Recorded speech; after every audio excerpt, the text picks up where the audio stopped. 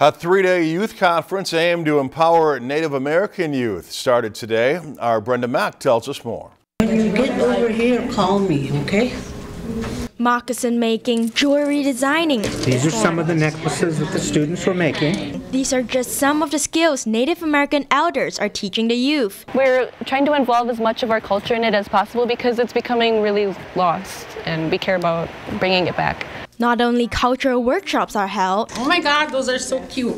Speakers from all over the country also traveled to Red Lake to strengthen youths at the 11th Annual Red Lake Youth Conference. I think it really shows them that there's people out here that are like them, that are fighting the same battles that they're fighting, and how they were successful in doing that.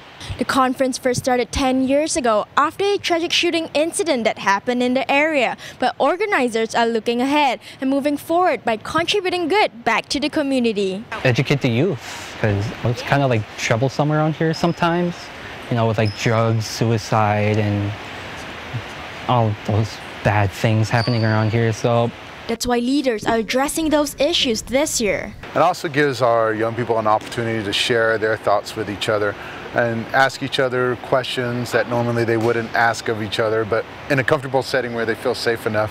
Evidently, the conference has not only helped but empowered previous attendees to step up into leadership roles. We're just focusing on Indian youth because we're advocating for Indian youth to do something with their lives, considering there's a lot of the issues on reservations around the world.